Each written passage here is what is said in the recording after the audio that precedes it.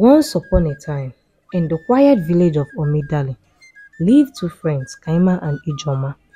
Kaima was known for her kindness and captivating smile that could light up the village, and she shared a humble home with her brother and their wise but blind father.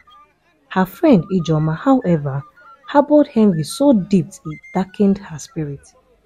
Ijeoma secretly desired everything Kaima had, especially Kaima's betrothed Ekene.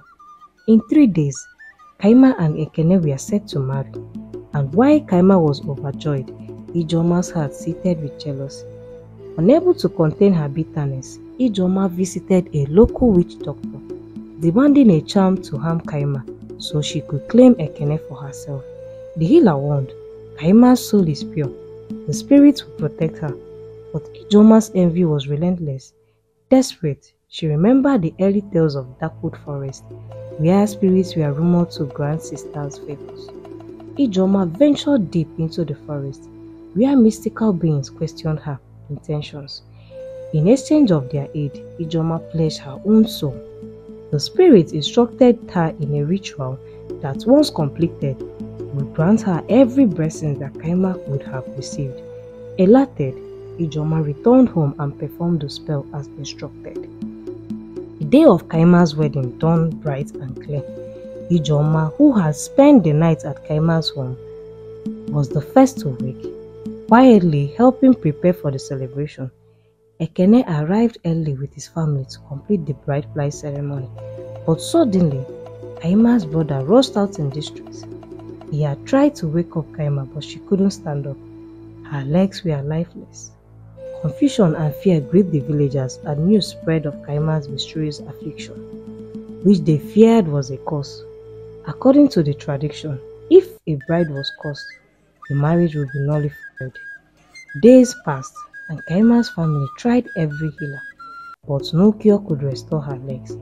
Heartbroken, Ekene's family advised him to keep his distance, but Ekene sent for healers in secret, hoping to help Kaima. Meanwhile, Ijeoma wore a false mask of sympathy, hiding her satisfaction over her friend's suffering. Under her spell, Ekene, dazed and helpless, soon agreed to marry Ijeoma. Shattered by betrayal, Kaima mourned, while her blind father, unable to bear her suffering, embarked on a journey with his friend Nnamdi to consult Asari, the spirit of the river. As they approach the shrine, Asari reveals that a dark force has claimed Kaima's spirit and that only a great sacrifice could break its hold. Kaima's father, without hesitation, offered his life to free his daughter. Returning home, Kaima's father blessed his children and prepared his final meal. That night, Kaima was awakened by her brother's shout and instinctively ran to her father's room, only to find him lifeless. It was then she realized in her grief that legs were healed. Overcome with sorrow and relief, Kaima and her brother mourned together. As they processed their village sacrifice, a villager rushed in shouting, "Come to the village square, there is a confession." Before the villagers, Ijeoma confessed to her, freshly admitting her use of dark magic to harm Kaima and enchant Ekene. The elders swiftly exiled her, vowing death if she returns. Freed from the curse, Ekene returned to his senses, seeking Kaima's forgiveness. They were soon married in a quiet, joyful ceremony, and their life blossomed in harmony.